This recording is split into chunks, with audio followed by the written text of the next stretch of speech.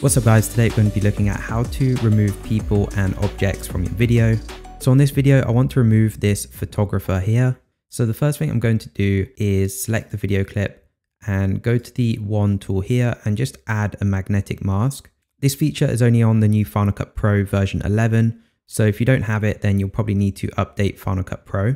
And then let's click on the subject and then click Analyze. This will track the subject and create a mask.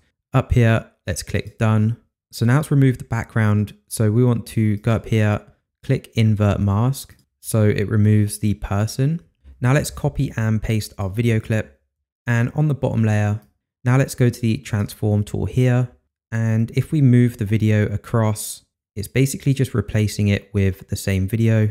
And on shots like this, it will work really well. So it's not going to work on every video clip, but for quick shots, it actually works quite well. We still have an outline of the person here. So if we click the top video clip and on the feather on the mask, if we turn the feather up, it's going to get rid of that outline.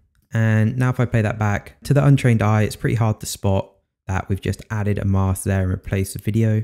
I've also created a plugin which makes it even quicker to remove objects and people. So if you already have the effects expansion pack, I'm going to add this plugin to that pack. So to get it, you just need to download the pack again to get the update. I'll also upload this plugin as a separate download. I'll leave the download link to it in the description. Now, instead of copying the video clip, I can just drag this onto my video and then select the part of the video that I want to remove and just click Analyze up here. So now it's going to track that mask on the video and then we can click Done. And straight away, it already does a pretty good job of removing the subject. We just need to go over to the settings here. If we go down to the feather at the bottom, we can make the feather a lot bigger.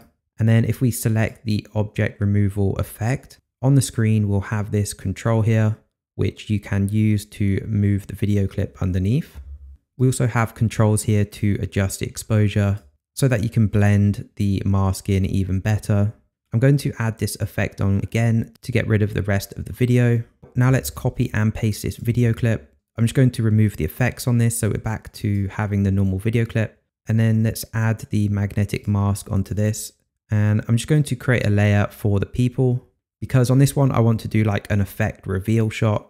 So once we've added that mask, then I can either add a transition or an effect to reveal the characters. For this one, I'm going to use a pixel scan effect and drag that onto my video clip. So now if I play that back, we have this cool reveal effect and you can use different effects like a glitch or a luma fade. And yeah, that's pretty much it for this video. I'll leave the link to the object removal plugin in description if you wanted to check that out. I hope you guys enjoyed this video and I'll see you in the next one.